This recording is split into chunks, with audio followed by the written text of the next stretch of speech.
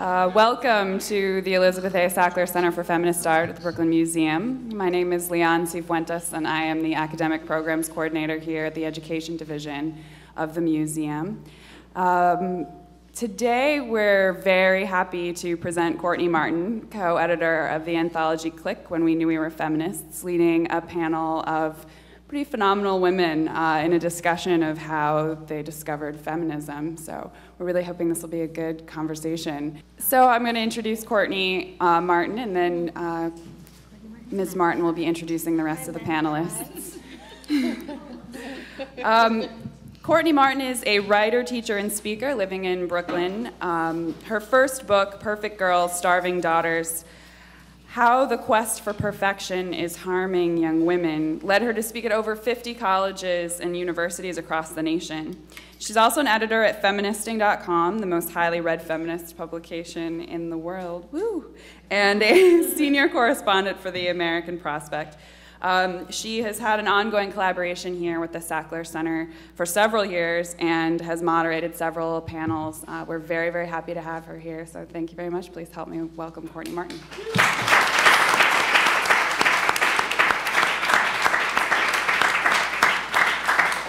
Thank you very much. Thanks so much for being here. It's very exciting to see that a panel on young feminism gets a crowd like this. So I am going to introduce each of these talented people right before they talk, but I wanted to first give you a bit of an introduction about how Click came to be. Courtney Sullivan, who's right here to my left, and I are friends, and she's a novelist, and she was writing a scene where she had to figure out, she had a contemporary young woman character who was going to have her feminist click moment. So Courtney decided, I'm going to email a bunch of my young feminist friends and say, what was your click moment to make sure this is kind of authentic and interesting?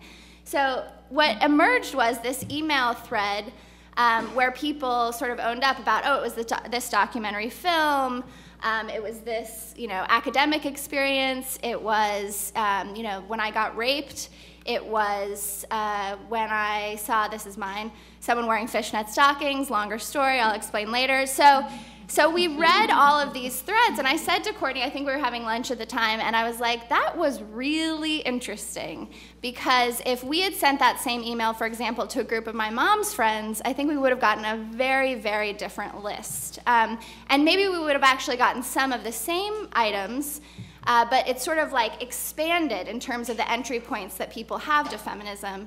And wouldn't it be cool to actually anthologize that in some way, create some sort of document that goes beyond our very exclusive email chain and helps people understand that the contemporary feminist movement is both incredibly diverse in terms of the way people engage it, different kinds of activism, writing, blogging, community organizing, changing institutions from the inside out, but also that's mirrored by the way people come to feminism these days, that there's so many amazing different entry points. So that's how it came about. We also want to pay homage to the woman who really coined this idea of the feminist click moment. Does anyone know, who has not read the anthology, where that comes from? Anyone in the audience, raise your hand. Really? Come on, there were some Ms. Magazine readers in here from the 70s. I see you ladies. All right, so Jane O'Reilly in 1971 wrote an essay in Ms. Magazine about the click moment. And I want to read just a little bit of that to you to give you a sense of how different it might be from what you're going to be hearing in a second.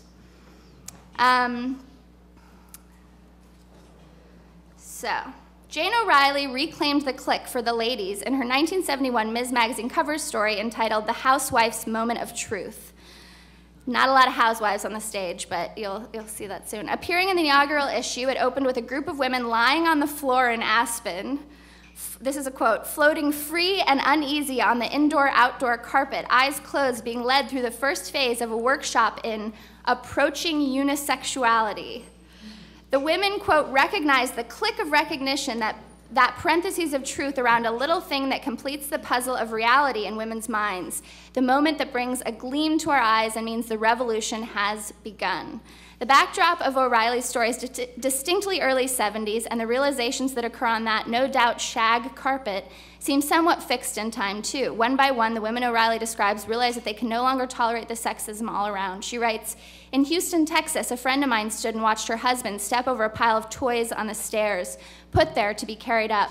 'Why can't you get this stuff put away?' he mumbled. 'Click. You have 2 hands,' she said, turning away. Last summer, I got a letter from a man who wrote, 'I do not agree with your last article, and I'm canceling my wife's subscription.' The next day, I got a letter from his wife saying, 'I am not canceling my subscription.' Click. Last August, I was on a boat leaving an island in Maine. 2 families were with me, and the mothers were discussing the troubles of cleaning up after a rental summer. 'Bob cleaned up the bathroom for me, didn't you, honey?' she confided, gratefully patting her husband's knee. 'Well, what the hell, it's vacation,' he said fondly. The 2 women looked at each other, and the queerest change came over their faces. 'I got up at 6 this morning to make the sandwiches for the trip home from this vacation,' the first one said. 'So I wonder why I've thanked him at least 6 times for cleaning the bathroom.' Click, click, click." So this is sort of the 70s era version of what we tried to do in our anthology. As you'll see, it sounds very, very different, but we wanted to express our gratitude to that article and to sort of this continuum of that conversation. The other really modern, wonderful thing is that we've become Facebook friends with Jane O'Reilly, and so she loves to comment on our stuff, and we're all buddies now. So yeah, she's into Click, so that's a great tribute. In any case, what you're going to be hearing, so Courtney and I created this anthology, that's the punchline, right, with Seal Press, and it was our attempt to, as I said, represent the diversity of this movement and all the different ways in which women enter into it. And it was incredible for us because we really weren't terribly proficient about getting the call for submissions out into the world because we'd never done this before. We posted on Feministing, et cetera, but we had a flood of amazing work. So the challenge was really narrowing it down to fit into this one book. I mean, there could be volumes of the ways in which young women and men are entering this movement, but we're so proud of the work that's in here and the voices that are represented, and even more proud that 4 of them, counting Court, are here today to really give you a piece of their essay in their own voices.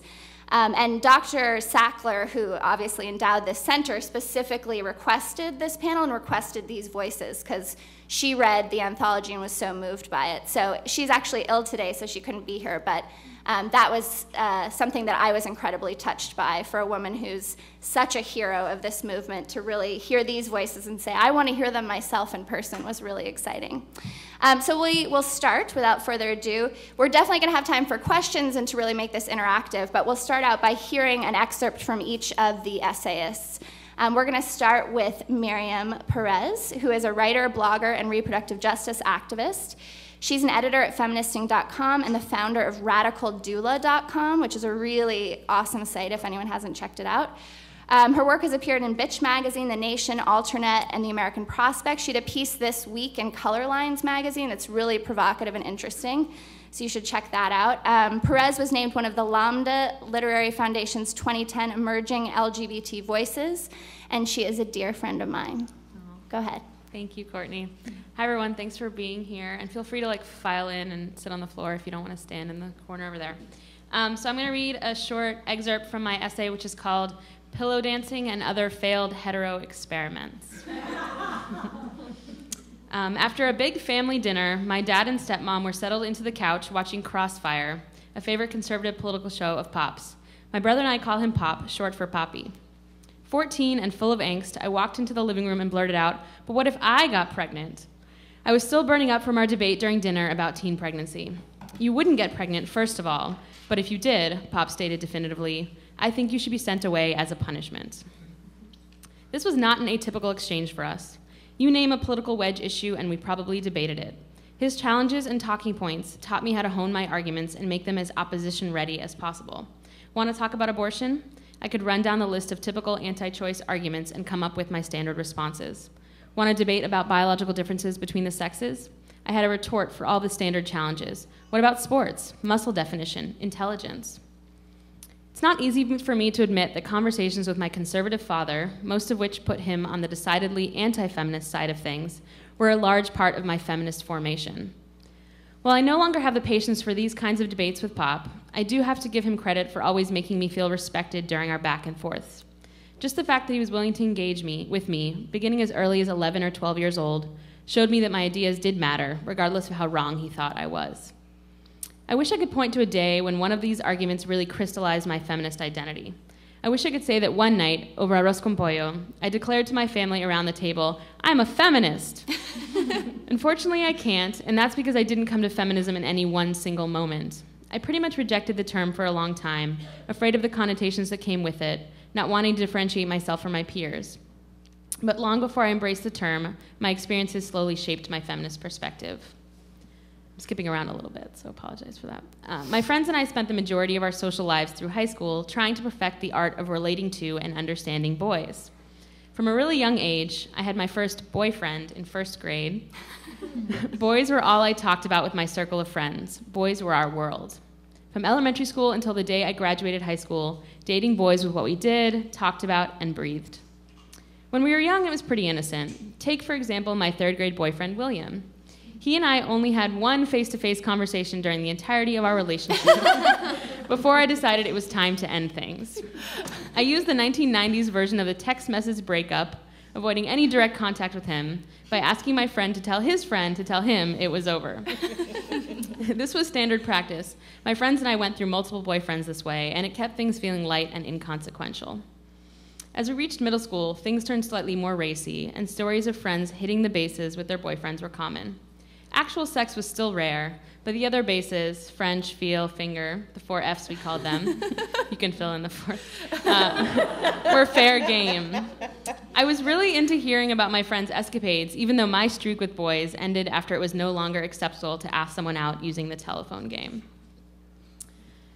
Each day there was a new object of my affection. Entries about who danced with whom at the middle school dance, complete with a full report at the 20-girl sleepover at Catherine's house afterwards. I remember one such night clearly, because after not being asked to slow dance at all, I usually spent those songs consoling some crying friend in the girls' bathroom. I initiated a new game, dancing with pillows. After making up a dance to Montel Jordan's "This Is How We Do It," remember that song? Right? 10 of us grabbed. This is how we do it. I can still do the dance. 10 of us grabbed pillows from the living room couch and slow danced with them, pretending they were our imaginary boyfriends. I didn't see much more action than that pillow dancing for the rest of middle and most of high school. I like to joke that I peaked early with boys. I had more boyfriends before the 5th grade than the rest of my dating career combined. It wasn't for a lack of trying, that's for sure. I was the girl who the boys never liked, at least not in that way. Friends would all exclaim that they couldn't possibly understand why. They all liked me so much, they'd tell me after yet another rejection by one of my crushes. And then I skip over my story about how I lost my virginity and all sorts of things that you'll have to pick up the book, and then also talk about kind of going to college and coming out as queer and reflecting back on a lot of those relationships with guys and why we were all sort of doing it pretty badly and pretty inauthentically and having negative experiences. So all those experiences growing up were fundamentally about pushing at the way gender roles were shaping my life and the lives of the people around me. I constantly argued about these limitations with my dad. Why did girls' sports have different rules than boys' sports? I questioned what my friends and I were doing with the boys in the back seats of our cars. Why was it so different from what we said we wanted? It wasn't until later that I found support for this questioning through my feminist community on my college campus and beyond. I no longer feel alone in these critiques. I benefit from a community of people who share a similar desire to break down the gender categories that limit and who question the structures that promote stereotypes. I won't argue with my dad about politics anymore, and I'm miles from those high school backseat moments, but I know they've landed me here, and for that I am grateful. Thank you.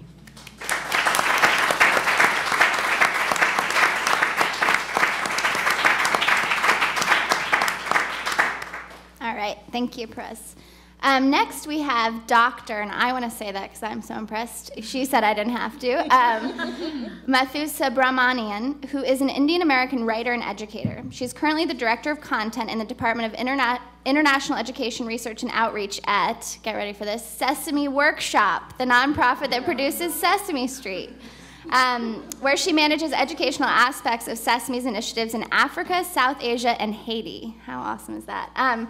She is active in the South South Asian American community and currently serves on the board of the South Asian Women's Creative Collective. Her children's fiction has appeared in Kahani magazine, and her scholarly work has appeared in Penn GSE Perspectives on Urban Education, Current Issues in Comparative Education, and the Encyclopedia of Women and Islamic Cultures. I love that, from academia to Sesame Street and everything in between.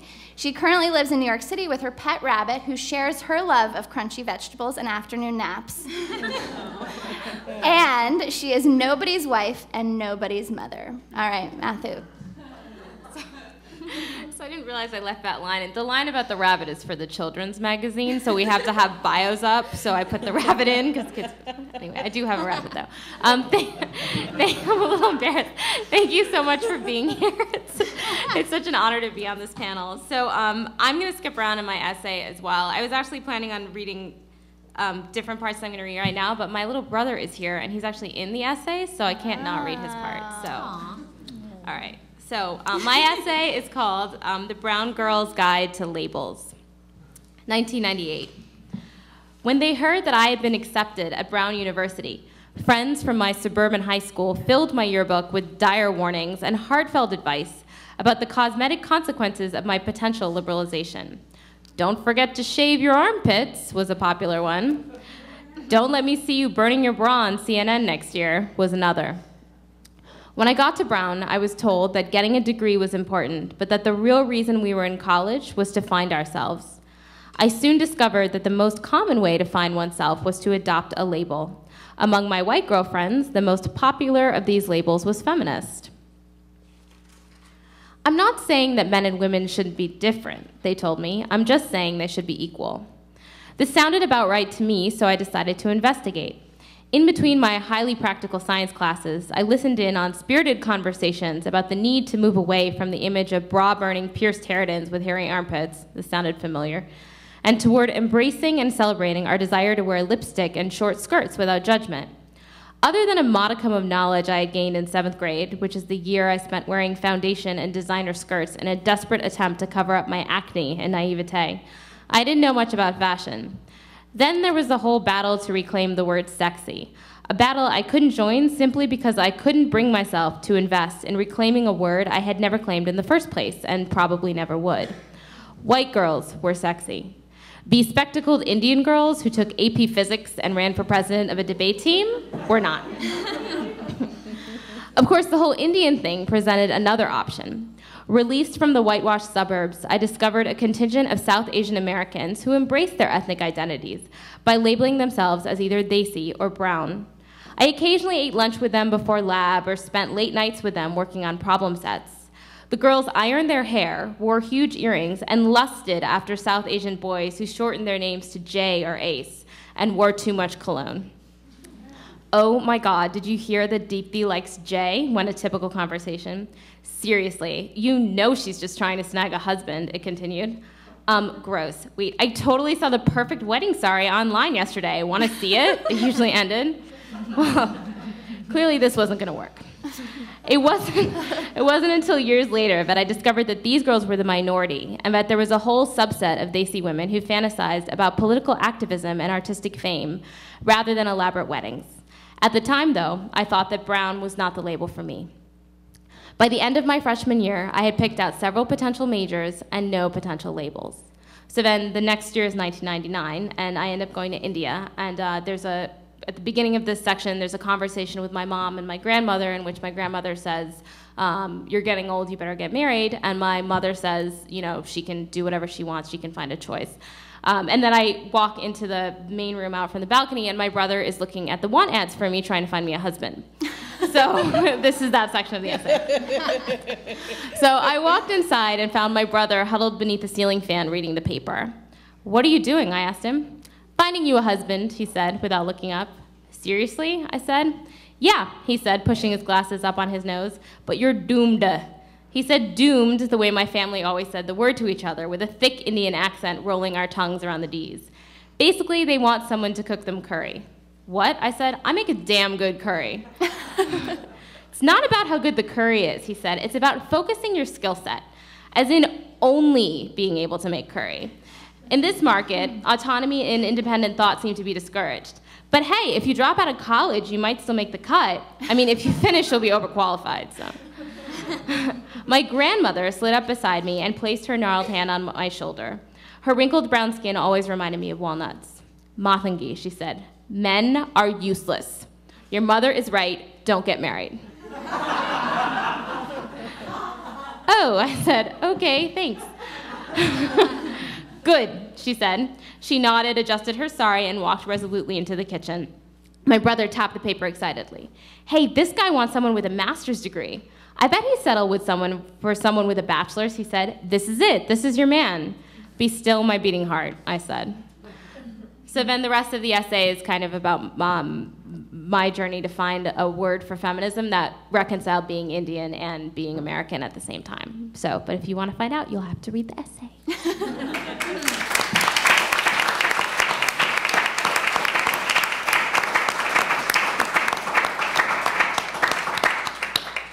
Bro got called out. All right.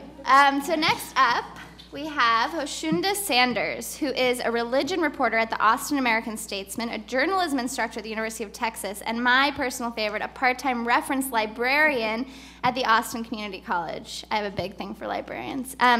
She's contributed half a dozen essays for Seal Press anthologies, including Click, Secrets and Confidences, P.S. What I Didn't Say, and Homelands. Her work has appeared in Bitch Magazine, Vibe, and several national newspapers, and she lives in Austin, Texas with her adorable Mastiff Shepherd, Cleo. Aww. Thanks for being here, everybody. I said I wouldn't yell and use my outside Bronx voice, so I might be too soft. I'll try to keep it up. The name of my essay is What's the Female Version of a Hustler? Womanist Training for a Bronx Nerd. And it basically talks about I never really identified as a feminist because I thought it was associated with white women. And for me, making the choice between becoming a rapper and being a writer ended up being about making this choice between being a womanist and being a feminist, which I try to explain in the essay. I have loved stories since I was a little girl. I ordered florid romances by mail and stole Sweet Valley High books from the Doubleday bookstore on Fifth Avenue. Before I knew better, the stories I enjoyed were mostly escapist literature for me, tales of white women that involved lounging in bikinis or falling in love or doing what they wanted. This was novel to me. I did what was in front of me, what was accessible. Black girls did not lounge by Crotona Pool, for example, where the water was shallow and there were likely to be dirty needles around. In the inner city, relaxation was not an option. Still, in 7th grade, when I was a skinny, introverted girl who checked out piles of books from the New York Public Library, I read everything from academics Bell Hooks and Cornel West to Jackie Collins' Lucky series, still one of my favorites. I believed some version of a plentiful intellectual life was possible, but it looked white. My private junior high school was full of black nerds just like me, so I felt encouraged. Then we all graduated, and my closest friends went off to boarding school, where financial aid and academic scholarships had catapulted them. Without either of those things, I was left behind, without a supportive intellectual community, and as a freshman at Aquinas, an all-girls Catholic school in the hood. Instead of studying, though, I decided to shut down emotionally and to become the meanest chick ever. Specifically, I wanted to be a gangsta bitch. Like the Apache rap song of the same name. And you can see how improbable this is, right? Okay. I started dating John, who was a few years older than me, and worked in the locker room at the Boys and Girls Club, where I went after school with my homegirl, Linnell. After work, he and his friends would rap outside of his apartment building a couple times a week. And this inspired me to start writing my own raps. And there are none of them in this essay. There's always Q&A. Don't you threaten me with that? Okay. One day, John asked me to spit a rhyme for him, and after he heard it, he was so excited that he deemed me lady, raw, and intelligent. He was raw and intelligent, so I was the lady version.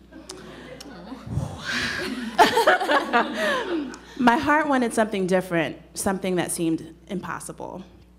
I wanted to be a writer, but I thought that dream was impractical and definitely out of my reach. The writers I emulated were black women like Audre Lorde, Nikki Giovanni, Zora Neale Hurston, and Alice Walker, but none of them had come from where I had come from. They were also years older than me, and in my generation, black girls who were smart got teased and beat up for it. I was tossed into a dumpster in the schoolyard of CS 67, for instance, after getting 100 on too many spelling tests. How, I thought, would I get from the trash bins of the Bronx to bookstores like Doubleday? Besides, it seemed uppity to John and his friends, and later to me, to think that to be a real writer, I needed to write essays or books. In my generation, I would need to become a rapper. It required courage as a brute force decision, one that looked brave like the rest of the women and men in my hood. I was striving for some kind of mediocrity, some way to fit in with what I was supposed to become instead of alienating myself from my friends, my homeboys, and yes, my man. And there's a description of womanism, if you guys are not familiar with it, that I won't read here, but it's basically about being a black woman who also believes in the equality of women, but also feels like womanish. So it's from a black folk expression. And it's about outrageous, audacious behavior and being grown up and acting grown up, which I wasn't at that time. Feminism to me was a Manhattan brand of freedom. Being valued as a feminist required cash, a fly crib in a borough where people mattered, and a sense of entitlement. I had nothing but pride and no time to be pissed off at John or any man who appreciated me as I was when the rest of the world, a world in fact that included feminists, ignored me. But I've also always loved words and wrangling with sentences more than bravado, essays and thoughtful styling more than lyrical barbs. In the rap game, with all of its posturing, I was being more of a girl, not a woman. I was immature, regressing by embodying the stereotypes others had threatened to render me invisible. Walker's definition of womanism revised a space for me in a larger worldly context. I had believed as a rapper that to be like feminists, I had to be a woman who was equal to or even more aggressive than any man. It sounds stupid now, even as I admit it to myself, but that's the problem with youth. You have lots of energy and time to come up with half-baked theories about things, but not a lick of sense to really make it all come together. Thankfully, the second time I applied to boarding school, I got in. And when I left the Bronx, when I was around more white women who more frequently used the word feminism, I carved out in my mind a space for myself as a newly branded womanist. I stopped rapping and started to sing, this time as a hobby, and this time it was songs written by bands like Extreme and the Indigo Girls. Claiming my voice gave me room to write, too, which I've been doing passionately ever since. Most women don't use the word womanist. As a journalist, writer, and bookworm who reads avidly, I have yet to see the word enter mainstream discourse on a consistent basis. Not that it matters. As Sandy Banks, a writer for the Los Angeles Times, wrote in April, the newest generation of would-be feminists or womanists is the beneficiary of the work of women before us. But it's more than a question of terminology, she wrote. It's the evolution of a movement that succeeds by making itself obsolete. Thank you.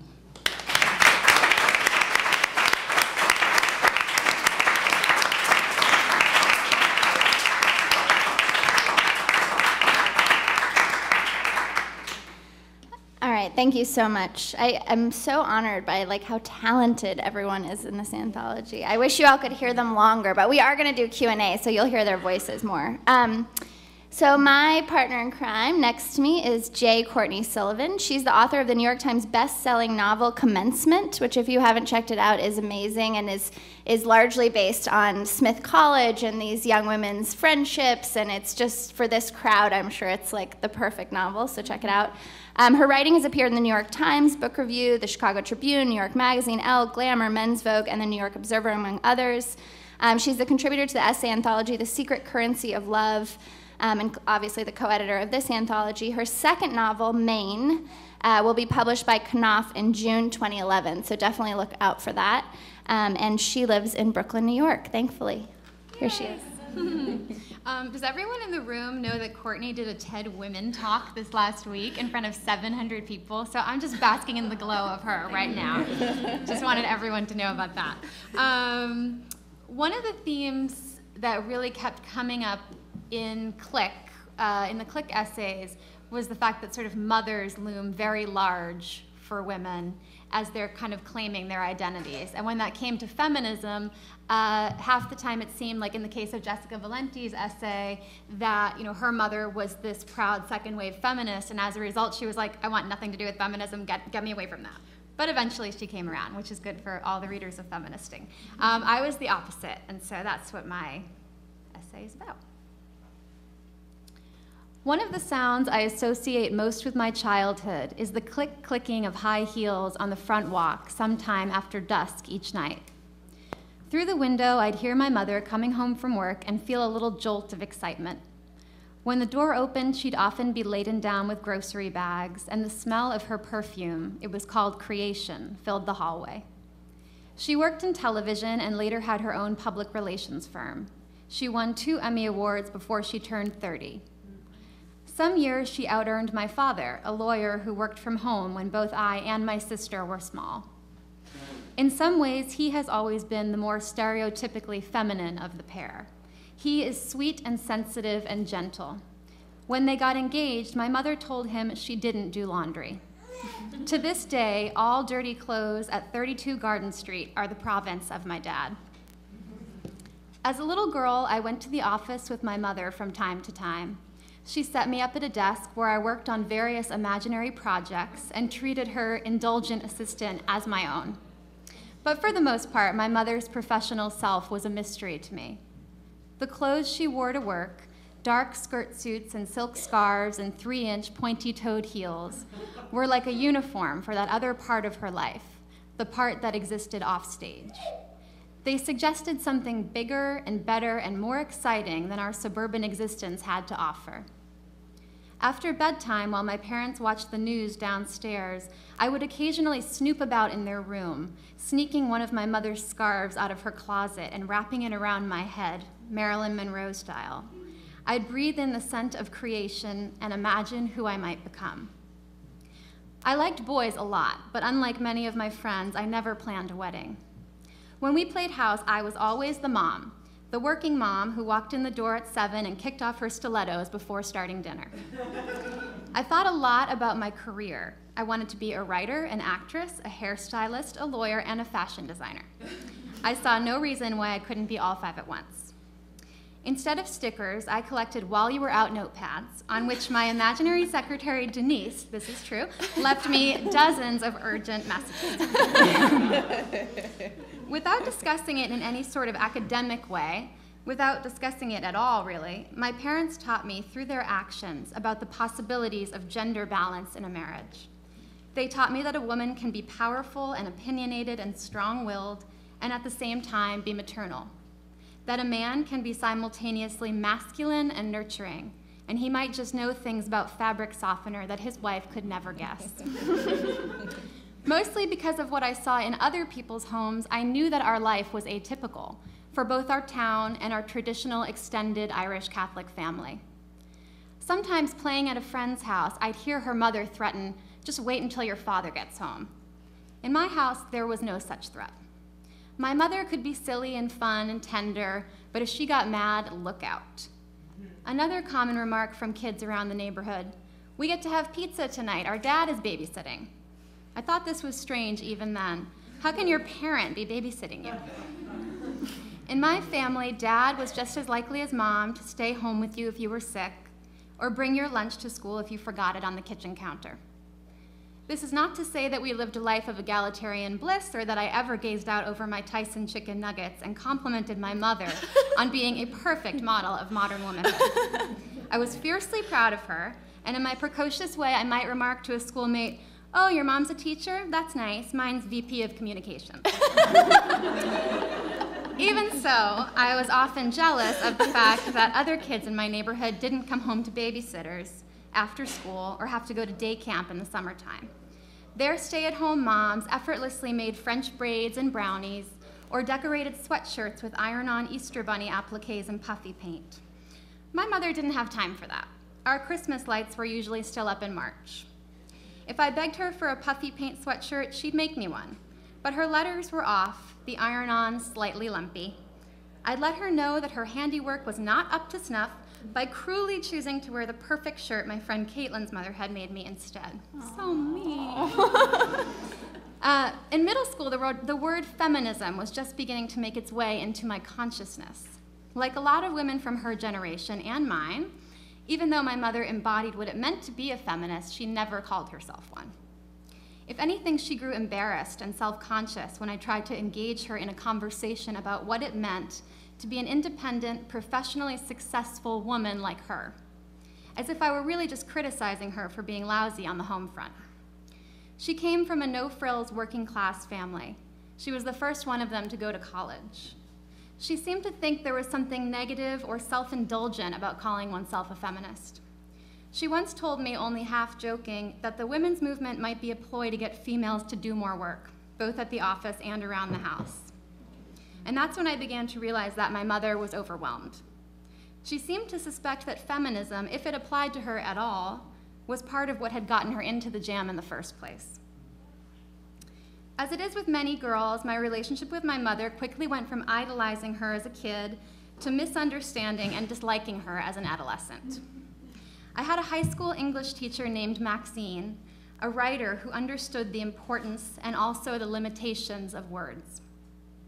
She seemed different from my mother in most every way, and I adored her at once. Maxine had long, tanned limbs and dark hair with flecks of gray mixed in. She always wore pants and sensible flats. She had no children. My freshman year, she married an artist in a wedding ceremony officiated by Howard Zinn. How cool is that? It's really cool. Most important of all, she was a loud and proud, card-carrying feminist. Maxine was the rare sort of teacher who I just wanted to be around all the time, who, more to the point, I just wanted to be. I spent many after-school hours sitting at her desk talking about literature and life and love. Feminism always made its way into the conversation, and she spoke the language with passion. By junior year, my bedroom door was plastered with bumper stickers that said, "In Goddess we trust," and "Feminism is the radical notion that women are people." Which I think Katha Pollitt was the first person who said that. And Katha really? Pollitt's daughter, Sophie Pollitt-Cohen, has an essay in our anthology, which is very interesting. You should read it. My bookshelves were crammed full of Susan Faludi and Catherine McKinnon and Andrea Dworkin.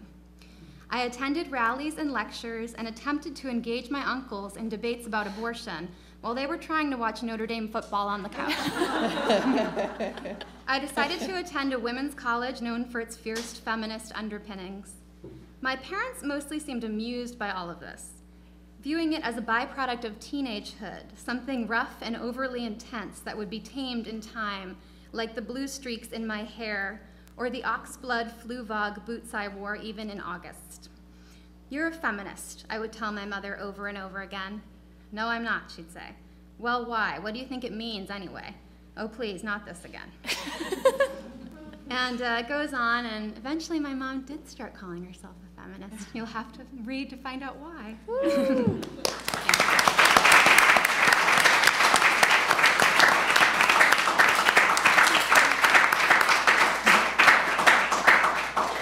All right, well, we'll start with a follow-up to Courtney because you just invited it. So does that mean your dad has also admitted that he's a feminist? Where does he stand? Well, I have to say, I'm not sure. I still don't quite know. Do we call men feminists, or do we call them, like, feminist sympathizers? When I was in college, I thought the latter, but now I think the former. So I don't think I ever bothered to ask my dad, and it also seemed clear that he was already on the page, whereas my mother, probably having been asked. I mean, later in the essay, I sort of talk about ways in which my mother probably, like, she never changed her name, but people always called her Mrs. Sullivan. To the point where even when she had her own company, it had Gallagher, which is her maiden name, was called Gallagher Sullivan Communications. You know, it was like, so she in some ways really embodied it, and I think my father does as well. But in some ways, the culture isn't always ready for it, or wasn't, especially where we live. And it sounds like she was actually more defensive about the label in some ways because it was something put on her. My father would probably say, "Sure, yeah, I'm a feminist, great." You know, whereas my mother was kind of pushing back against it. It's really interesting. So Miriam, I wanted to ask you some of what you talked about arguing about with your dad, because I know you now, it's so touching to me because it's essentially essentialism, right? This idea that men and women are inherently different in various ways. And I know now that that's a lot of where you're drawn to write and sort of argue both of folks who are not feminists, but also really within the feminist movement. We've got a large kind of swath of people who talk about feminism in very essentialist terms. These are people who would say, if women ruled the world, there would be no war, right? Like that's the most obvious and common example. So I wonder if you could talk a little bit about the fact that that was in your heart at such a young age, and it's still part of your work. Like, do you see that as a continuum for you, or? Yeah, I mean, it started with just a lot of questions, right? Like asking questions about the stuff I saw around me. I grew up with a brother, so, and in, I mean, that's what we all did. Is he here? Can we embarrass him too? He's not, but my mom is here, though, and I do want to say that. My mom Hey. Yes. Yeah, Miriam's mom is here, actually. Yeah. So thanks to my mom for coming. Yes, and she is in the essay, and I do talk about her as sort of a feminist role model for me, because my parents divorced at a very young age, and she sort of raised me and my brother as an independent woman, and that was a very big feminist model for me. So, in contrast to my conservative, sort of anti-feminist father. But yeah, I feel like these questions about gender difference are at the root of feminism, and they're sort of at the root of my coming to feminism, is sort of just asking very basic questions of why do we treat boys differently than girls, and why are boys' sports rules different than girls' sports, and what do we think about the differences between boys and girls in that way. And I think what for me has evolved is feminism has evolved. The questions are still there, but I think the answers are different and the realities are different because feminism has come so far. Because in many ways my life is very different than my mom's life because of the work of the feminists who've come before us. So I think the questions we ask are different. So now the question of is a man a feminist, to me shouldn't be a question anymore, right? Because I think that feminism shouldn't be about women versus men and women's equality, and women can do everything that men can do. It should be about kind of creating a world where people aren't limited by their gender identity, period, whatever it may be. But that's because feminists have come so far. So I think there's a lot of that. That's what I'm invested in, is that conversation about how is feminism moving around this issue of gender identity because of what's come before us. Right. It also seems like a real kernel about the performance of gender, because in your essay there's this whole thing of you kind of performing heteronormativity, and all the girls are performing it because no one even wants to date boys yet, but we're all pretending we do. And so it's interesting that part of the continuum is also recognizing that gender is a performance so that you can then perform it in the way you want to. Like you kind of reclaim the performance in a certain way. Would you talk a little bit about that? Yeah, I mean, I talk about kind of, I sort of followed in line as a kid because the only models I had were sort of very straight, very gendered models of girls wear this and boys wear that, and, you buy whatever's on the rack of Abercrombie and Fitch, and only on the girls' side, never on the boys' side kind of thing. And then going to college, sort of starting to meet role models and friends of mine who are less gender conforming and kind of like tomboys or just sort of dressed more boyishly. And I talk sometimes about this experience of going with a friend of mine to American Eagle, and she immediately went over to the left side of the store where all the guys' clothes was, and I was like, "What are you doing?" And I walked over, I'm like, "What are you doing over here?" And she's like, "What are you talking about?" I buy guys' clothes. I was like, and I had this moment of "Oh my God, you can do that!"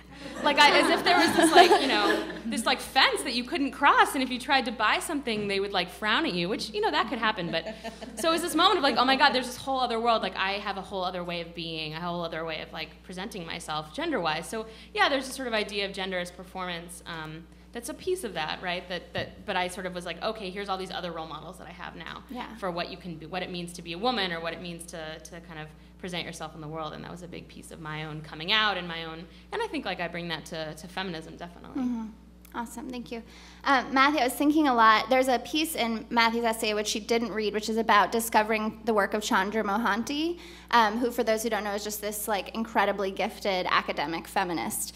And I recently heard her at the National Women's Studies Association meeting. I was sitting with Samita Mukhopadhyay, who's a co-editor with us at Feministing, and by the end, I was so alienated because she's just so smart, and it was so academic that I couldn't even, and I have a master's degree, whatever, but I could not kind of wrap my head around it. So I was thinking about the contrast between being able to find, okay, there's all these incredible South Asian feminists writing this stuff, but, and particularly since you work at Sesame Street and then also do academic stuff, I wondered if you could talk about kind of that academic continuum and the tension between the potential alienation of very academic writing and then the power of obviously seeing someone like Chandra Mohanty writing the kind of stuff she writes. How do you deal with that struggle? So the essay that I've actually referenced in my essay is Feminism Without Borders, which is one of her more, I think, accessible works. But I mean, I think for me, the thing is, it's I come from a long line of women who I think are considered feminists. I mean, my grandmother, who's in this essay, she was one of the first female doctors in India, and my mom my family's very politically active and very kind of politicized, but because we're Indian, I just never thought we could be feminists, right? So to me, the power of someone like an Uma Narayan or Chandra Mohanty is actually, it's not even just reading their essays, it's the fact that here's a woman who looks like me, who thinks like me, who's from my part of the world, who looks like my mom, who looks like my grandma, and she's a feminist, right? You know? So I think that and I guess the other thing that comes to mind is there's this great TED Talk by Chimamanda Adichie, who writes Half a Yellow Sun. She's like a Nigerian author, and she talks in the talk. It's about the danger of a single story. And for me, feminism was always the single story. It was always Gloria Steinem. Right. You know, it was always Naomi Klein. So just seeing these other women and seeing these other stories and feeling like my story fit with theirs, and not with the way that these same women were writing about, you know, India. Because these, you know, someone to like, even if it's easy to read Naomi Klein or Gloria Steinem, neither of whom writes about India, the way that they write about it didn't feel accessible. You know, this like, all these women are oppressed, they have 100 babies, they have, you know, whatever. Like, I don't know, I mean, I'm related to a lot of really loud, domineering women. Like, you know? Like, I don't know anyone like the woman in Brick Lane. Like, you know, like my aunties are in charge, and there's no question about it, you know? So I think for me, it's just seeing that in the world and seeing it, seeing someone like that in the academy getting called an academic and a leading scholar, for me, is the most important piece of it. Right. And it's interesting you say that, because part of your job now is to create stories on this international level for children, right? So how does your, you know, feminist sensibility come into that work? Are you really conscious on a regular basis of trying to present all these different stories for kids? Yeah, and I think it goes into my work as a writer and my work on Saucy, on the board of this organization as well. I think it's just about, you know, kids learn gender from, and this is my doctoral hat on, kids learn their gender roles at the age of 2 and 3, is what psychologists usually say. I mean, that's very early to know that girls are supposed to play with dolls and boys are supposed to play with trucks, and it happens in families where parents are very consciously not trying to do those things. Right. So a lot of my job is kind of distilling those things down and making them, you know, easy for kids. And also, you know, the children's fiction I write is like that as well. I mean, it's not easy, but I think a lot of it is the mindset you come at. I mean, just the idea that the protagonist in a story can be a 7-year-old Indian girl. Right. You know, and that, you know, it doesn't have to be a story about India. Right. It could be a detective novel. She just happens to be Indian. Right. You know, so I think it's more, it's understanding the concepts, but it's also shifting your mindset. I think a lot of it is. Right. So. And that seems like a really awesome moment we're at. I feel like diversity used to mean you have the person on the panel representing their particular, you know, location of diversity, right? And I feel like there's a new consciousness about have people of diverse background who are not there to represent the entire population of those they're identified with, right? Yeah. So it does seem to be like we're starting to get there to some degree. Joshunda, I wanted to ask you, the quote at the end that you read is so provocative, right? The idea that if the movement becomes obsolete, like that's the point, is that the movement should become obsolete. Do you feel like the movement is moving towards being obsolete? Do you feel, because it's so kind of fragmented, right? I mean, even the people on this panel, like we all do such different kinds of work, even though we all had this anthology in common. It's certainly not the movement that either womanist or feminist that we've seen before in terms of the cohesion. What do you think about that? All right, that's a really hard question also. Let me just point that out. But up to it. Man, okay, I almost would have rather you'd ask me to rap. I mean, no, I'm just kidding. It's a total option. No, if you'd prefer to rap. No, I was just joking. Okay. I was joking. No, I mean, or I think. Sing. I mean, You said sing. Oh, well, yeah. Well, so, I mean, I think, I wish that we're on its way to becoming obsolete, but I think that it's kind of like anything else. Like, my favorite thing about December is that it's a time of reflection, right, as you get ready for the new year. And so I think of that as my time to revise my dreams, right? Mm-hmm. Because I've achieved some of them, and some of them are still out there in the universe. Mm-hmm. And I think that's how it is for feminism. I think that there are some things that have been achieved, but clearly women still don't make as much as men. You know, there are women who become CEOs and then, you know, opt out, and there's like this odd discussion about that. So they become mothers, so then they're not the same, they're not as valuable to some people, and so I think there are all these other kinds of discussions that have started to happen that mean that the movement still has life in it as a movement, but it is going to maybe look like something else. And so the question is how to keep that conversation going in any kind of cohesive way, because as women achieve some of their dreams, and maybe male feminists, if we want to add them, as they see those things shift, the question is, what are your new dreams going to be? What is your new vision of feminism going to become? And I don't really know that anyone knows. Yeah, which is such an important question, because I feel like many of us do the kind of work where we're constantly in response. At Feministing, when we're blogging, we're like, what's the news of the day? What do we need to say in response to all the shitty stuff going on, as opposed to like, what do we want to envision? Like, what can we put out there that's a new, we could try to do that in our leadership, obviously, or other ways, but that's a really important, vital point. Thank you. Court, I'm going to throw one more at you, and then we'll let the audience. So Courtney occupies an interesting space, and she's a novelist, and I think a lot about this because her novel, when I read it, my first reaction was like, oh my gosh, fictional heroines can be just like me. Like, it was one of the first times I read about young women that I really identified in a contemporary novel, because it seems like sort of the world of the novel is a fairly male world still, or like a world that just didn't feel anywhere close to my experience. Like, my experience wasn't romantic enough to be in a novel, and that was kind of what my first reaction out of Courtney's novel. And of course people tried to target it as chick lit, like in this respectful way. It was like, oh, it's a smart woman's chick lit, right? Which is like a really bizarre thing to say, because you're like, what are you saying about people who like chick lit? And what is chick lit? I don't know, it's a very complicated question. But I wanted you to just speak to what it's like to be a feminist and a novelist and write about young women. Do you feel that pressure to be fit into a particular kind of box around those labels? Interesting. Well, Commencement, in many ways, that's the name of the novel, does deal with feminism. One of the four main characters ends up working particularly on the issue of sex trafficking, which is something that is very important to me. I had worked for 4 years for Bob Herbert, one of the op-ed columnists at the New York Times, and did quite a lot of research on that. And I think being a newspaper researcher and writer, especially with the kind of shrinking word counts that you're allowed to have these days, sometimes the most interesting parts of a story end up on the cutting room floor, and fiction is such a wonderful place to use those. So in some ways I loved that, and I wanted to explore feminism in that very direct way, and also kind of what happens to like a campus activist when they go out into the real world. What is it like? And then how does feminism fit into these characters' lives in smaller ways? In the beginning of the book, one of them is getting married, and no one can believe she's going to change her last name, and she's registered for a KitchenAid mixer and all of these things. Or like, you went to Smith, how the hell did this happen? But but at the same time, this is a character who works for Now and who's very interested in embracing feminism in her own way. And so they're all kind of trying to make sense of it, I guess, in that sense.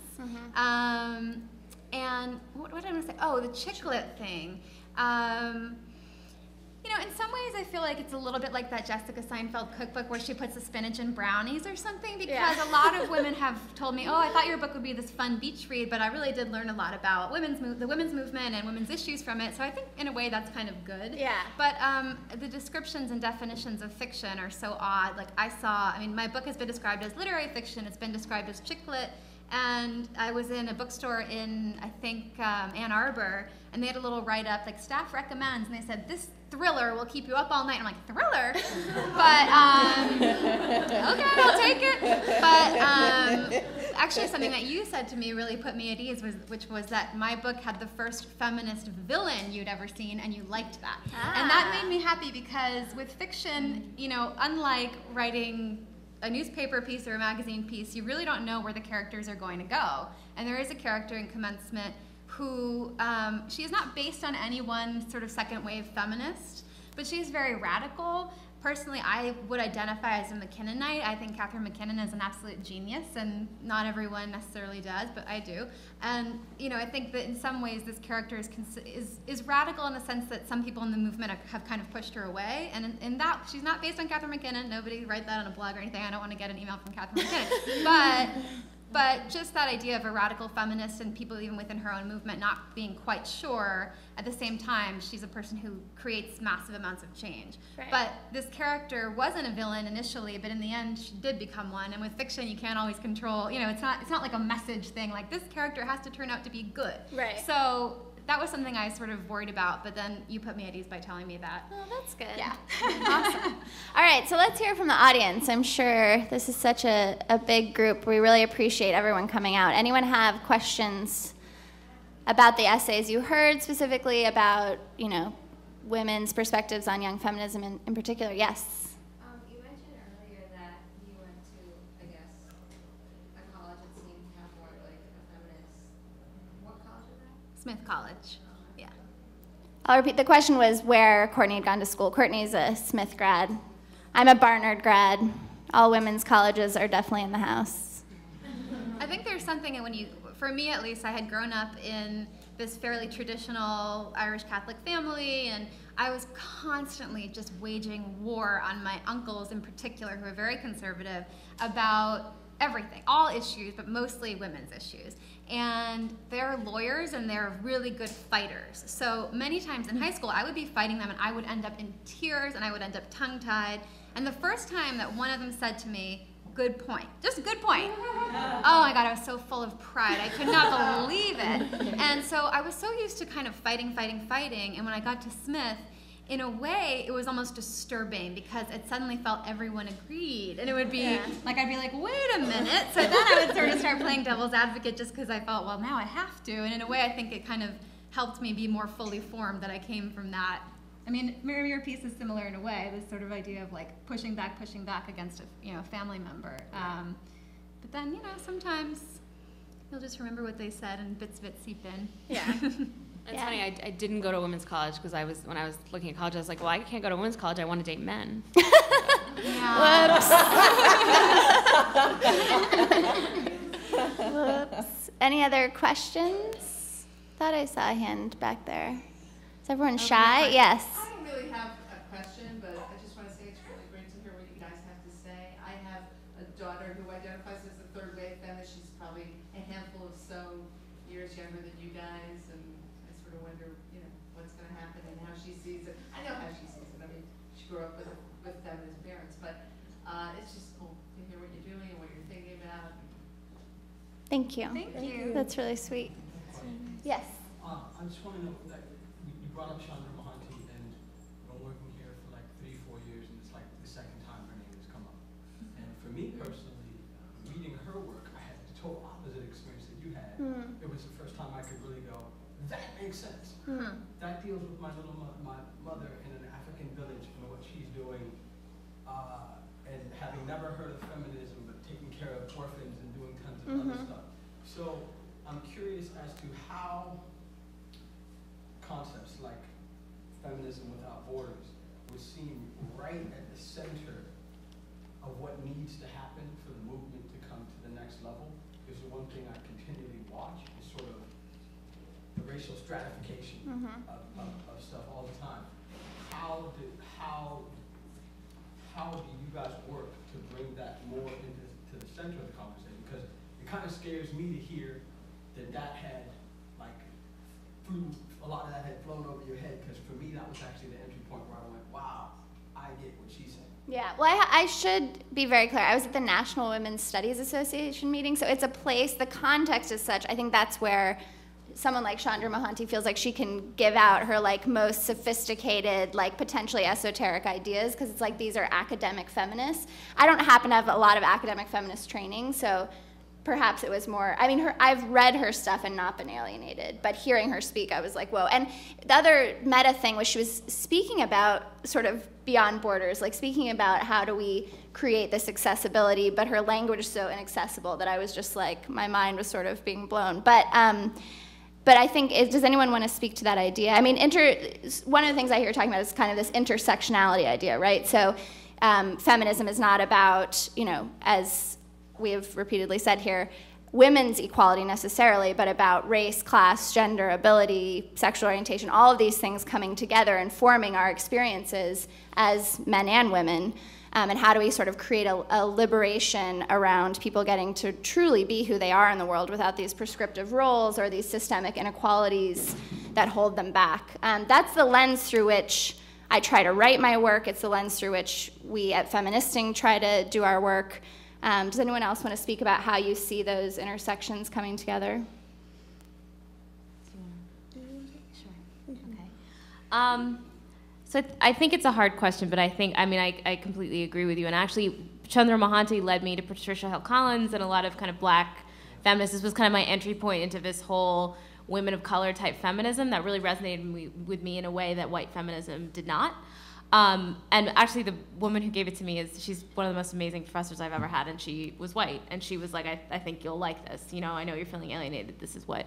But I think that at least when I was in grad school and now being out in the world, there's not a lot of panels like this where there's conversation between the two worlds, particularly at academic panels. I mean, when I present at academic conferences and I present my work on South Asia, the room is full of South Asians. You know, and when I happen to go to a panel that's about African Americans, the room is full of African Americans. And I don't want to. Those spaces are really important, and they're very important to me in particular because, you know, I grew up in the Midwest where I was the only brown person for miles around other than my brother, right? So, like, you know, you have a great tan was a very common thing that I heard growing up in Wisconsin. So those spaces where you have people, I mean, I think there needs to be space for both, those safe spaces where you can all, you know, like when you read Commencement, right. That was a space for you where you felt like, oh, this is me. This is somebody I can see. Right. But I don't think that there's a lot of conversation happening between the people that it needs to happen. You know, that was completely incoherent. But I think there needs to be more conversation between people who come from different places in order for solidarity to happen. And I think at least my experience, these movements are just kind of coming together, at least in my, like a lot of us are just kind of finding our feet within the spaces, and so there hasn't been a lot of movement between spaces because, I mean, Chandra Mohanty's essay came out in what, like 98, maybe 2001? So that's not very long by academic standards. Mm-hmm. You know, I do think it's a direction things need to be going in, but you know, even writing my dissertation, I think I found 4 authors, maybe, who I could use, who were from that movement. So I think it's a combination of building it up and also starting to realize where we're coming from when we're talking to each other. Mm-hmm. One last point is just the idea that the moment of connection that you had with her novel, I think that within the world of writers of color, that's happening more now than like ever. Mm-hmm. Between the Danny Katz and Chimamanda, I could go on and on. Yeah, and young adult fiction too, which I think is really key. Yeah. You know, it's not just Sweet Valley High anymore, right? It's like, you know, I love Sweet Valley High. Is it possible, is it because I'm a person of color that I feel that experience with that stuff? And is it necessarily that you wouldn't feel that same experience with that stuff if it was on the palette? Yeah, I mean, a different experience. My brother's here as well.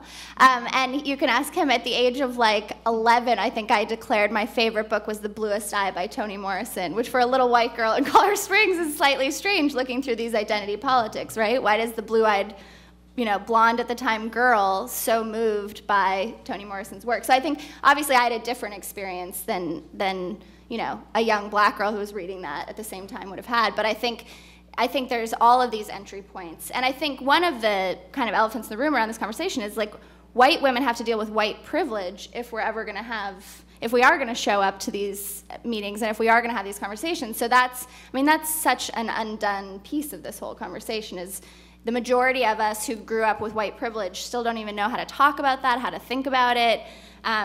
For my generation, we grew up listening to hip hop music, so that complicates. I mean, there's just this whole huge, to my mind, very unhad conversation about white privilege that needs to happen in order for that piece of it to get done.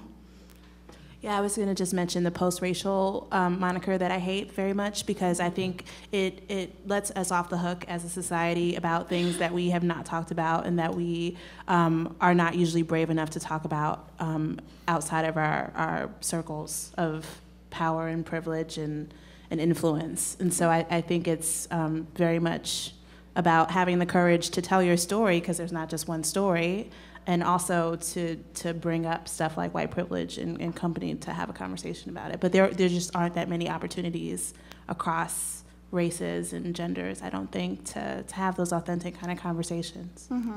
Perez, you were going to say something? Yeah, I just add that, I think part of the core of this is that an intersectional feminism is a decentralized feminism, because it's really hard to think about an intersectional feminism with like one leader, right? Because that one leader, unless they happen to embody they're never going to embody every single piece of the identities that people bring, right? So for me, I feel like the way to centralize different communities' voices and perspectives is to bring feminism to those communities and to those movements, right? So, and this is a debate I've had with kind of prominent older feminists a lot, is like, what work is feminist work? Can you do immigration work and do it as a feminist? And I think immigration work can be feminist. And the key is bringing the gender analysis to the immigration work, right?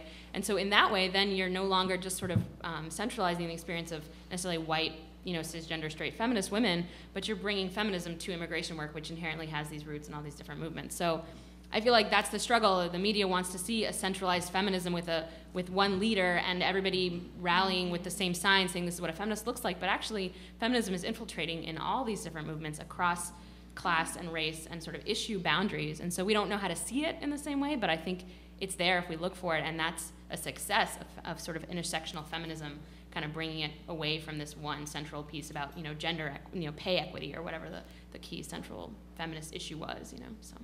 And we've also at Feministing struggled with this in like super practical ways, because we are technically a collective, but the two white cisgendered women, myself and Jessica Valenti, are the ones who get the majority of media calls, get the majority of like speaking opportunities at this point. And so we've tried a lot to figure out, like, how do we buck this system? Because even when we would say to CNN, like, I'm actually not the right person to talk about that to. Perez is writing about birth politics and far more of an expert on it than I am. We find that they're reluctant because they know, they're like, this is their paradigm, is like the young, pretty, white feminist girl talking about feminism. So one of the things we tried to do is declared Samita Mukhopadhyay the executive editor of Feministing. And she actually has taken this leadership role because she's like totally badass and amazing, but that wasn't our intention. Initially we were like, let's give her this title that the rest of the world understands as like the leader, and then when they call we can say, actually, you should interview the executive editor. And then they're like, oh yes, put us on the phone with the exec, thank you, So I mean, and it hasn't been terribly effective, I have to admit, even on that level, but it's interesting. I mean, it comes down to even like the most practical things for us of trying to be so conscious of it that we can figure out how to even like manipulate outsiders' perspectives of what a feminist looks like, etc. So it's complicated. Yes? My question is broadly to the panel, but I was particularly struck by Courtney's essay about talking about your dad and realizing that whether you want to call him a feminist or a feminist sympathizer, it's a fascinating thought there. But has there been a conscious effort in terms of the movement itself to reach out to the other side and engage men more actively? And I mean, I'm just curious in terms of whether you data on the sale of books or even in terms of feminist being the hits that you get. Is this still the movement, mostly other women, or is there an opportunity to kind of go across the board and is there more men engaging in this conversation? And is that going to change the paradigm? Meaning, can we get them more interested in fabric softeners? Because that would be really cool, right? I think that, I mean, in addition to men doing the laundry, which is fantastic if that's what they want to do, I think that more and more you are seeing women within the movement understanding that the involvement of men is so crucial. And I mean, the thing that most keeps me awake at night and makes me sure that I need to call myself a feminist and claim that word. For me personally, it's around the area of sexual violence, sex trafficking, all of these issues. And it's like you go to a women's college, they're going to give every woman a rape whistle that you can blow if someone's attacking you. That's great, but why don't we also talk about the male side of the equation, and who are the men who are going to be chasing me through Smith campus, and what do we do about that? How are they raised? What are they taught about sexuality, about women versus men? And I mean, it's not just sexuality, of course, it's also housework and everything up and down the spectrum. But I think there are a lot of incredible men's groups that have formed in the last several years that are really talking, I mean, I know there's so many, but Robert Jensen, who's at UT, particularly talking about pornography. He is, oh, you probably know him, right? Oh, he's such a genius. I want to meet him. He's amazing. Jackson Katz, who I think is in Boston, and he talks particularly about men in groups, that one individual man might act very differently and think very differently than he might in a group. And so he looks at the kind of like stereotypically male groups, like sports teams, men in the military, fraternities, and kind of talking to them about their ideas of masculinity and sort of how to turn it on its head. And I think a lot of, particularly within sex trafficking, a lot of the focus in the last few years has turned to the demand side of that equation. Who are the men? What makes them think this is okay, and what do we do about it? So I think that more and more men are becoming involved. And as I said, in college, I didn't think a man could call himself a feminist, but now I absolutely do, and I think it's crucial that men do. Yeah.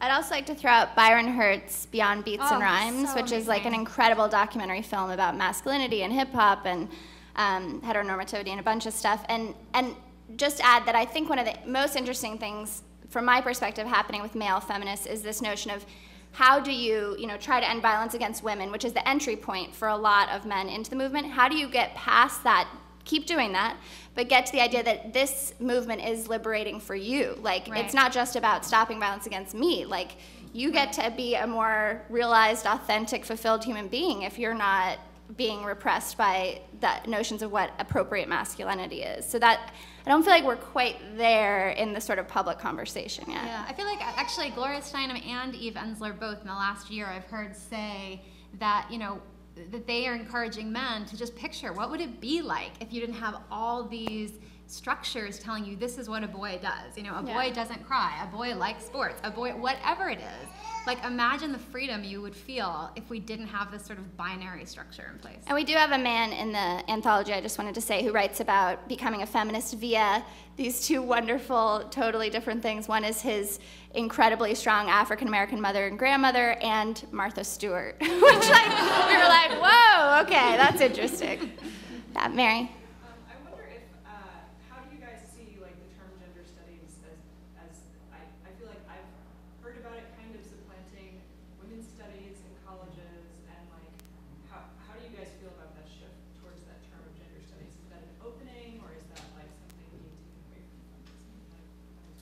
You guys want to take that? Anyone?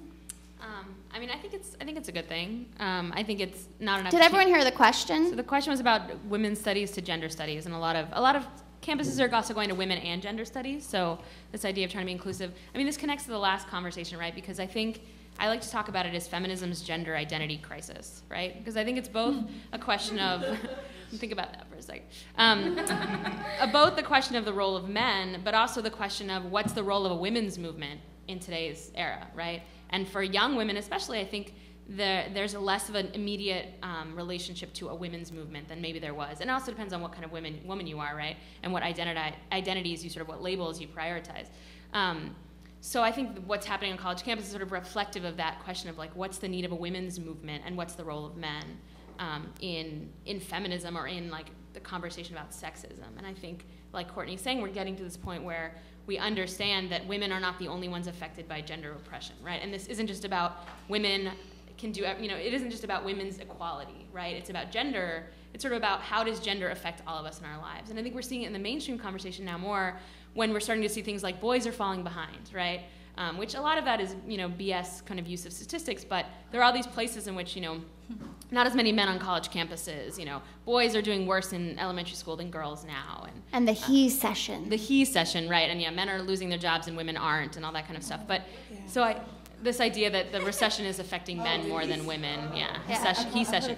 But I think it's, so it sort of comes, people are starting to understand that, oh wait, boys are being affected by these sort of bigger pieces of things too, right? And it's not just women's oppression, right? But that there are obviously gender differences in the way that people kind of live their lives and are treated and are what things they're able to do. So I think that it's good if we can kind of broaden our perspective to talk about how gender affects everyone, right? How boys are limited by gender, how girls are limited by gender, how trans folks, I mean, across the spectrum, how gender kind of structures our world and limits our world and kind of, lays out the path for us in many ways. And so I think the problem, on the college campus side is that the name might change, but as the study changing, and academics takes a long time to catch up, right? So, but I think it's important to both say, saying it's gender studies makes it a little bit easier for a guy who wants to study it, for people not to be like, why are you a women's studies major, So there's an opening for non-female identified people, and it also tries to reflect this question that it's not just about women's oppression anymore, it's a bigger conversation. Sorry, go ahead. I was just going to say, I think it's also important to talk about where we locate the accountability for the problem. So you can't expect the oppressed to overturn everything without the help of the oppressor changing. So the idea of doing gender studies and anti-racism studies, it's not just up to women to change the world, men have to be involved too, so. Yeah, I was going to say something slightly off topic, but it's something that you said kind of made me think that one of the reasons we wanted to do this book in the first place was because it's a very popular sort of media message. Feminism is dead. There is no more feminism, blah, blah, blah. And, Gloria Steinem also went to Smith, and I had this great opportunity to interview her for our alumni magazine. It was this long interview that probably got condensed down to this, but I don't care because I got to hear all the answers, and now I can just regurgitate them all the time. And I had said something to her about, do you find it concerning that so few young women identify as feminists? And she said, compared to what? She said it was never all women are feminists. It wasn't like 1970 and every single woman in America is a feminist. So I think there's this important question which we're sort of trying to get at in this book. But I also think about a lot, what does bring young women and young men to this table, and sort of how do we do that? Courtney and I did an interview, and we were doing some publicity for Click with Cosmopolitan, the website version of Cosmo, which in a way is great exposure because so many women read Cosmo, so many women who probably wouldn't identify as feminists. But at the same time, it's frustrating because you're being asked to kind of explain what this does for us. What can we get out of it? It's frustrating. So literally, they asked, this anthology full of these fascinating voices. They're like, so tell us, do you pick up the paycheck at the end of the date? Right. And I was like, really? This is what we're going to talk about? Yeah. It's hard because you do want to infiltrate those spaces, obviously. We were very happy they were writing about it. On the other hand, it's so frustrating the quality of the kinds of engagement in those spaces is like, okay. Right. There's one in the back. I can't see your face, but. So going off that question, one thing I think is great about third-wave feminism is it's kind of good to talking about gender. But sometimes I feel like as a third-wave feminist, I'm not allowed to be against a lot of things. And I know that sounds strange, but for example, when you're talking about sex trafficking, gave me the book Sex at the Margins and talks a lot about how people tend to ignore women's agency. I think that's really important when talking about a lot of different sex work. But then it didn't seem like there was a space for me to almost lament that this is still the only options that a lot of women had. Right. That in championing their agency, I can't, be against it at all. And I'll say that I won't date a guy that goes to strip clubs. Then I find myself in conversations defending women, which is fine, being against slut shaming, but there seems to be, it just gets to be confusing for me. I was wondering if you could elaborate on that. Yeah, I think great question. That's a really good question. And I think that this is part of what's sort of difficult about identifying yourself with a word and wishing that other people will also identify themselves with the same word and finding a sense of community with those who identify, but also sometimes there's friction. This is what you think feminism is, well, this is what I think feminism is. Personally, as I said, I think Catherine McKinnon is a genius. I really don't believe that pornography is empowering. I really don't believe in the idea of sex work. I don't believe I think, in this culture, pornography is a more lucrative industry than Hollywood. So the message they have, the power to send a message that this is empowering, that this is fun, that this is whatever, is huge. It's strong. And I mean, there are probably people sitting right here with me who disagree. But yeah, see? But you know, when you have the average age of entrance into prostitution in this country being 11 or 12 years old, I find it very hard to think of it as an empowered choice. And going back to the issue of race, Rachel Lloyd, who runs GEMS, who is this amazing woman, you know, she told me a story about how she works with young girls who are in prostitution and how... It stands for Girls Empowerment Mentoring Services. If you haven't checked it out, you should totally check it out and it's an amazing give them money and give them attention. They're amazing. They're amazing. And, you know, she told me about how Oprah had come to them and wanted them to be on the show, and so she was really excited, and they said, okay, so and she has certain girls who will, you know, who are sort of trained to speak to the media and sort of savvy in a place where they can. And they said, okay, so we want, you know, basically 3 white girls from suburbia. She's like, well, those aren't the girls who are trafficked into prostitution. You know, I have a lot of teenage girls who come from pretty bad family situations, most of whom are black, who grew up, you know, in Harlem, which is where she's based. Well, no, they don't want that. They want like the 3 girls from suburbia. And often you'll see the story on the news that's like, this could be your neighbor. The, you know, the white girl has been trafficked into, well, it doesn't really happen. So it's hard for us, like when we live in a media culture that's sort of so interested in, like you said, having you know, you on the panel or you on the whatever, or Rachel Lloyd's non-existent white 15-year-old prostitute who, you know, ended up going to Harvard or whatever. It's very frustrating because those aren't really the stories. Right, right.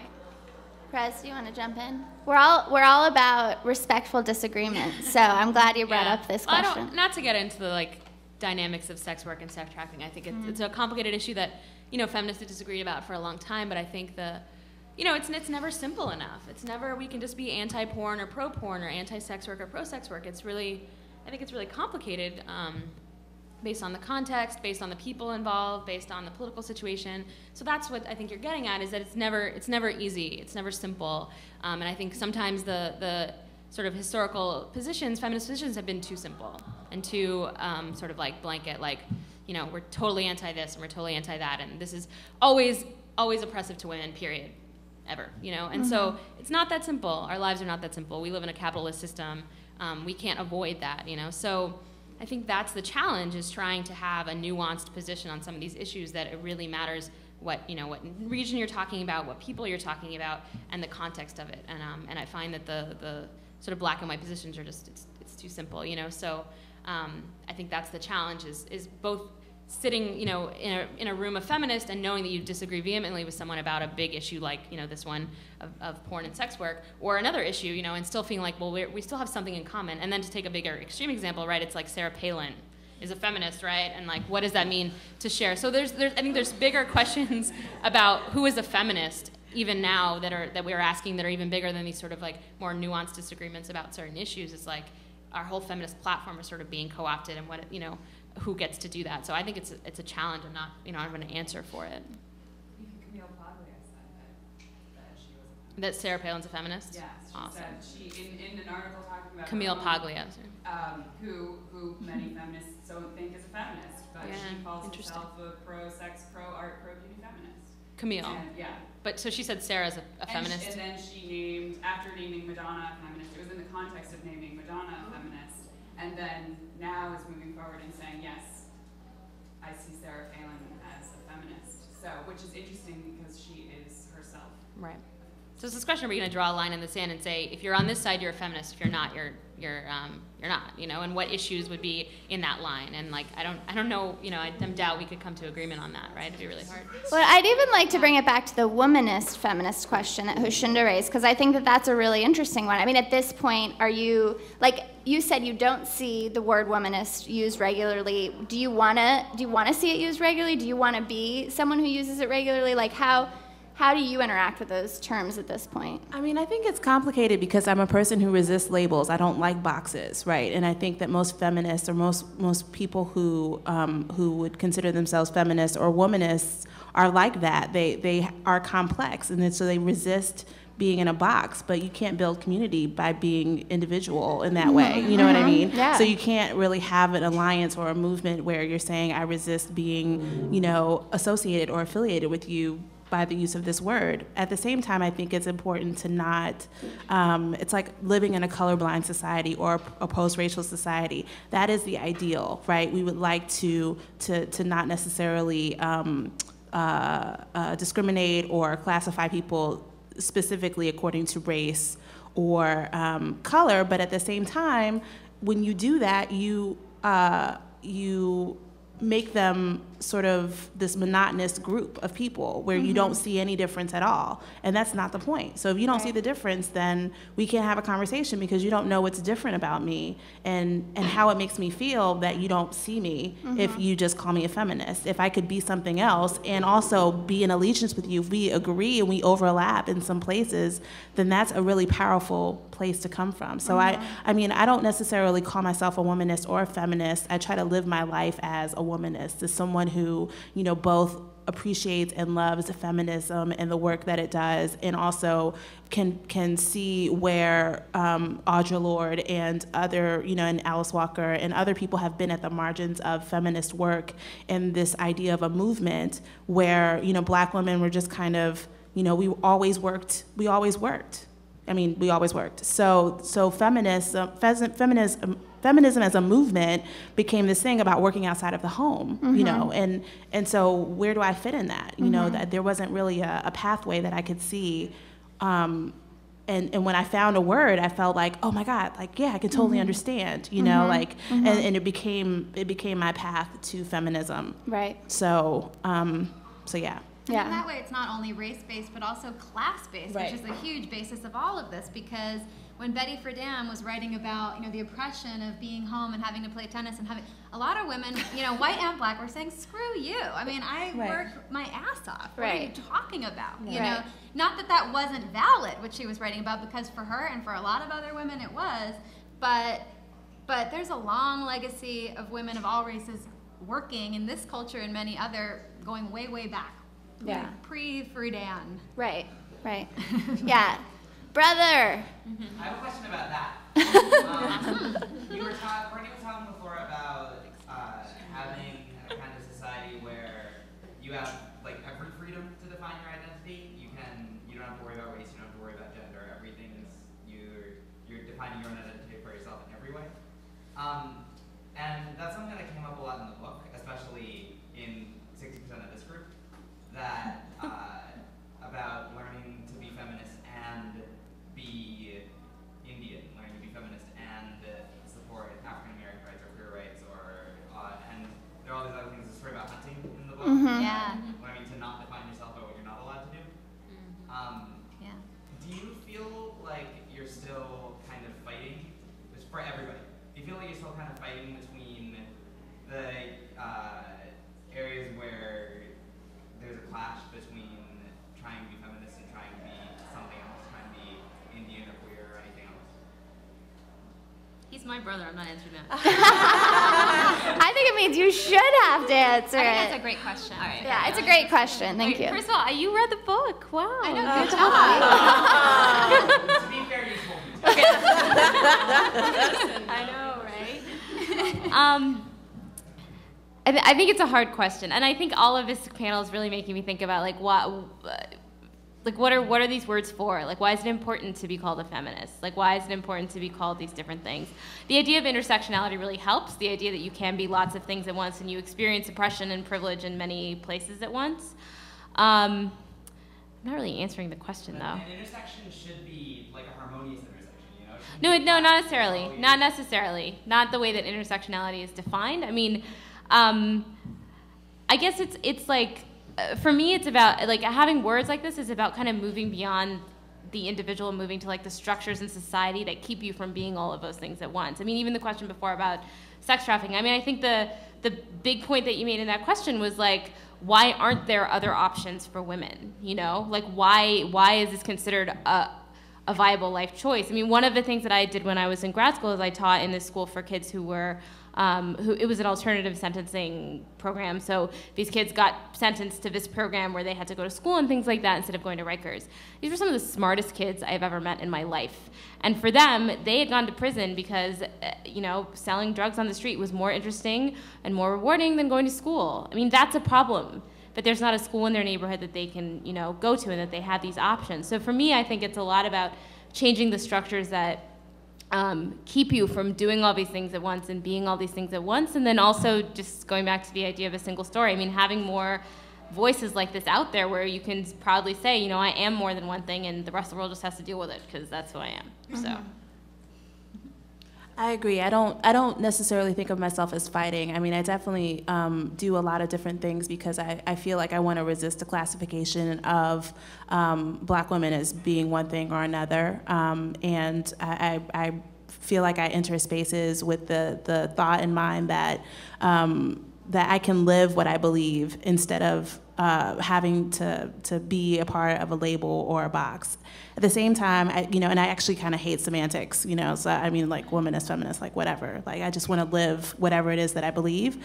At the same time, I think that it's really useful because there's so much silence about expectations of women, still. And I think that's my biggest fight, if there is one, is that, there's silence around, women who resist being mothers, women who resist being wives, and if you don't do that, then you're basically not normal still. I mean, and now that I'm 32, I know this because, most of my friends are getting married and having babies, and I don't judge them for that, but there is judgment in the other direction. So, and to me, that's still problematic. Anyone else? We'll do one more question. I know that's always a lot of pressure to be the last question, but... No one feels... All right. Gotta think about all my Okay, we talked about sex trafficking at a certain point, and we talked about pornography at a certain point. And one of the things I've been curious about, my parents are from Africa, so I come from a history that sits outside of the slave history in America. But one of the things that fascinates me is I often wonder if the debates around, let's say, selling bodies in America, how does one ever trust themselves having a debate around selling bodies when you come from a history of selling human beings that hasn't been talked about in any real clear way? What do you mean, how do you trust? Unpack that idea for me. We'll have conversations about sex work. Right. Or we'll have conversations about pornography. But we forget that we come from a society that at some point went into other societies, be it Native American society, African societies, plucked human beings out from those societies, pulled them into this society, sold them as chattel, breeded them, made family and intimacy and everything totally devoid of meaning, not just for those people, but for the people who inflicted it upon them. Now we come to this stage without ever having clearly ever worked that out. It just becomes very hard for me to imagine trusting myself, saying, well, sex work, I think someone should be able to sell their body that way. Coming from that particular history that doesn't seem like it ever gets dealt with or comes up in the conversation much. These conversations happen without a Native American being addressed. How do we even know we have the right to be having some of these conversations? I think a lot. Oh, can I start that? Yeah. That's a deep question. That's big. So I'm going to try to get to it a little bit. I mean, I think a lot of the ways in which you see, especially, well, it's mostly young girls in prostitution. There's this shocking. And you can totally disagree with me if you want and say so. But in my opinion, there are these shocking similarities to exactly the way that slavery occurred. I mean, a lot of these girls are branded by their pimps, for example, so that you know who the owner of the girl is. I mean, that to me is a direct thing. That's from slavery. Recently, I was in Nashville for a book conference, and this was a very bad idea, but my boyfriend and I were at Best Buy, for goodness sakes, and on the way back we're driving, and there's Andrew Jackson's homestead. You can go do a tour. So I'm like, that might be interesting, let's go do that. It was one of the most disturbing and upsetting things I've ever seen in my life, because here was this president of our country, and he was one of the most massive slaveholders at that time, and the way in which they describe him as a slaveholder even now is so creepy. Has anyone ever been there? Do not go. It's like innocuous. They also charge a bloody fortune. So Yeah. his family's still kind of making money off slavery. I mean, they have a hayride. You can do the frickin' slave court. I could talk about this for like a whole other panel, but even the descriptions of like, he was kind of paternal to everyone around him, his slaves and his children. He could be very harsh. For example, if he thought a slave had done something bad, he might take their child away and sell them to someone else so they never saw them. But he could also be very warm and paternalistic. It's like, what? No. Those two things can't coexist. Hold up. And when some of the girls who Rachel Lloyd has helped out of prostitution, I interviewed quite a few of them when I worked for Bob Herbert at the Times, and they would describe to me the men who paid for sex. And the men run the gamut from married men to single men but this one girl talked about this frequent customer she has who will come in and show her photographs of his children, like, and his wife. I mean, she's a child herself, but his mentality is like, I pay for this, therefore I get it. And there's something to me very disturbing and very direct about the connection between slavery in this country and the way that sex trafficking occurs in this country. I think it's our modern day form of slavery, and that's what it is. And around the world, not just in this country. I mean, I think, I feel like I have to defend myself because I didn't clarify, like, it sounds like I'm, for the sex trafficking of, like, 11-year-old girls. It's not, right? So that's the thing. I mean, I think, the point is, right, one thing is, like, what we believe in theory and, like, what we think should happen in theory, and the other part is the reality of the life that we live, or not that we live, but that people live, right? And the realities of our world, our capitalist system, our history of slavery, and kind of how that plays out. And so I think the disconnect for me sometimes is the theoretical beliefs of like what should and shouldn't happen and what girls and women and people should and shouldn't do with their bodies, and what the realities of their lives are, like your example about Rikers, Like there's a reason why those kids, why they're selling drugs rather than going to school, and does the criminalization of the drug trade and the fact that they were criminalized themselves for selling drugs do anything to change this reality, right? And so I think that's part of where I come down has to do with this idea of criminalization and how criminalization affects both the girls and women who do sex work, and whether it improves their situation at all. I think that's sort of a piece of it has to do with criminalization. So I'm not, condoning the sort of sex trafficking industry, obviously, but I think there's points in which, again, the nuance is lost in our sort of theoretical attempts at saying this is what's okay and this is what's not versus what's the reality. And I think an example that I've written about recently that sort of brings this up in a less extreme way is this idea of surrogacy, which is a kind of not very talked about debate, but it's something that is really kind of coming into more fore as the science and the technology change, and has an international piece with sort of India being a very center of the surrogacy kind of market, and even places like California and Washington State trying to legalize surrogacy in certain contexts. And so again, it brings up these questions about the market and like women's bodies and what's okay, and even when you believe that there's consent, when someone is an adult who is consenting to do something like, for example, carry a child for someone else, when is it okay and when is it not okay? And I mean, there's absolutely no consensus, feminist or otherwise, around this issue. So again, I feel like for me, it comes down to like, what's theoretically, what we would believe we would want in a theoretical, beautiful universe where everyone gets to choose and has access to lots of types of employment, and then what is the reality of the not at all ideal world we live in that's completely stratified based on race and class, and what's best for kind of improving those conditions while that's the reality of it. So that was sort of lofty. No, that makes a lot of sense. Makes a lot of sense. I totally agree with that. I think either of you want to tackle. Go ahead. I was just going to say one thing. If you want to look at it of an amazing model in terms of the legalization dealing with prostitution, I think the Swedish model is absolutely incredible, in which the women are not ever dealt with in a legal way except given sort of services, but the pimps and the Johns are the ones who are prosecuted. Which is not what happens in the United States at all. No, I mean, it's so the opposite. In fact, in New York, I mean, now we have the Safe Harbor Act. I don't know if that's made a big difference, but before that, it was like a much lesser crime to be selling a woman on the street than selling drugs on the street. So, a lot of men who had been brought in for drugs once or whatever, they've turned to pimping because it's a lesser crime. It's not, and also it's a hidden crime. I mean, especially now with Craigslist and all of this stuff, that most of the pimps are not on the street, the girls are. So they're the ones who end up criminally responsible. So I think the Swedish model is interesting to look at if you're interested.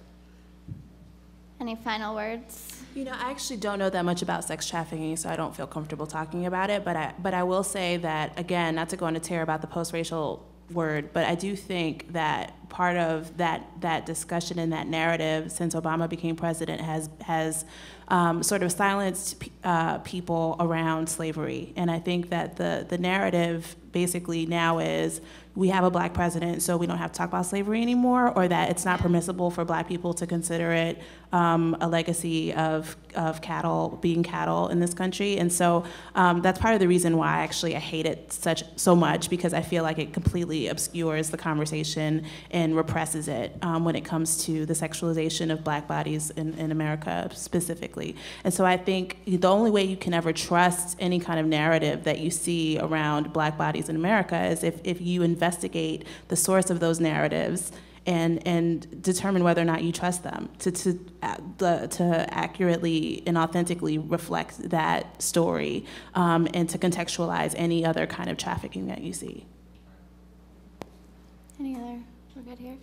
Yeah, and I would just say to kind of bring it together as we're closing here that I think one of the things you're talking about is this sort of amnesia about what has gone on, but also an invisibility about what is going on right now as we all sit in this pristine atmosphere of the Brooklyn Museum. So part of the most radical work of feminism is getting those narratives, not the post-racial bootstrap narrative, not the, you know, women don't need feminism anymore because everything's equal narrative, but the narratives that honor our histories, both incredibly disturbing and beautifully positive, and kind of bring those threads with us as we continue to do this work. So it's a heavy legacy we got on our backs up here, but I think that's part of the effort of this anthology, is to give people some more narratives. And I hope there are many more anthologies like this that reflect even more voices that I see emerging and really shaping how people think about what feminism is or could be, the kind of lives we can all lead, liberated from our specific identity boxes, as Joshunda puts it. So thank you so much for being here. A quick note, I wrote a book called Do It Anyway, The New Generation of Activists. There are postcards up here if anyone's interested. Perez, do you want to explain a little bit about this postcard? It's just an anthology coming out in the spring that I have a piece in called Persistence. Check it out. With a really awesome cover. So please come up and grab postcards. Thank you so much for being here. You guys have been really awesome.